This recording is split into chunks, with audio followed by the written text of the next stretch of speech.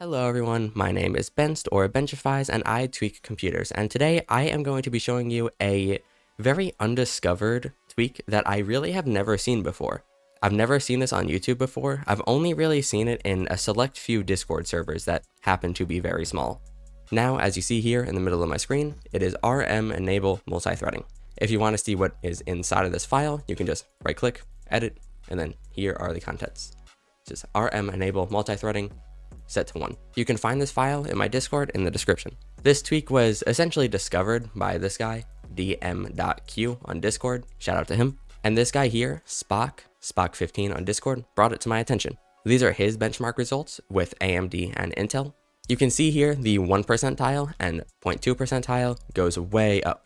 And of course, a higher number is pretty much always better.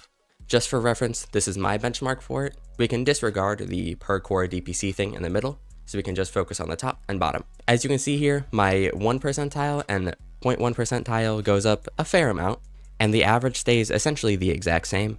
I really have no idea how this tweak was found. I can't find it in any Nvidia documentation, but I am certain that this works. I've verified it myself. Now, to apply this tweak, you want to download the file, double click, press yes, and in this case, I'm going to press no because I already have it. It should say that it has successfully applied, and then you can just press OK and restart. And now, once you restart, you have RMEnableMultiThreading enabled on your Nvidia GPU. Thank you guys so much for watching. If this helped you, of course, commenting and liking is very appreciated. If you like this video and want more tweaking content, please subscribe. That would be awesome. And if you want to get tweaked by me personally, you can book a session with me through my Discord in the link in the description. Thank you guys so much for watching, and have a great day.